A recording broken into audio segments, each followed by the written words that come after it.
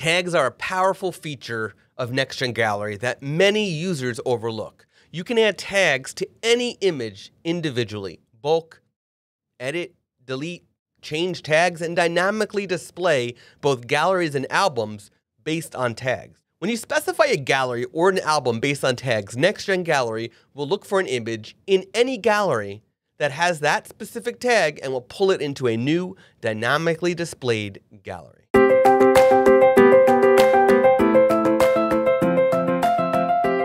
Hi, my name is Scott Weinkiewicz, the Chief Community Officer here at Imagely, and today we're talking about how to display galleries based on tags. The main place to add an image tag is in the Manage Gallery page, along with other metadata like titles and captions, which also get used as alt tags. You can add tags for any image separated by commas, but it's worth noting that Next-Gen Gallery's uploader will also accept your metadata having tags, keywords, if you export from Photoshop, from Lightroom. With those in the metadata, Next-Gen Gallery will retain those. So you don't have to manually add them inside of Next-Gen Gallery unless you want to add more or don't already have them in the first place. You could also see all the tags you have on your site from the Manage Tags page.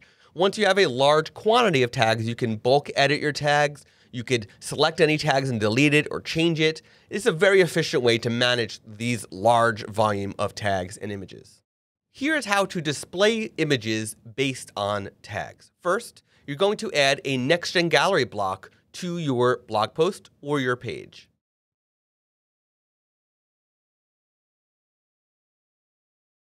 From here, instead of displaying images from a gallery, you're going to switch it to display tags. And now you can type in whatever tag or search for it in this field. I'm going to display any images with the tag gray. Then choose your display template. I'm going to go with Pro Tiled, and then insert that gallery. Now, if you preview this on the front end, you're going to see that gallery created with any images using the tag gray or whatever tag that you end up using. You can see I have my Pro Tiled gallery on this page, all set, all beautiful, and it's all from that one tag. Of course, if you want to display using multiple tags, you could go ahead and do so. So I could go ahead and say, I want anything that is outdoors and gray, and it's going to update that with those two tags. We hope that you enjoyed this quick tutorial on how to display galleries based on your keywords, your tags. If you'd like to learn more about Next-Gen Gallery and how to use these advanced features, go to imagely.com/docs to learn more. Thanks for watching, and I'll see you in the next video.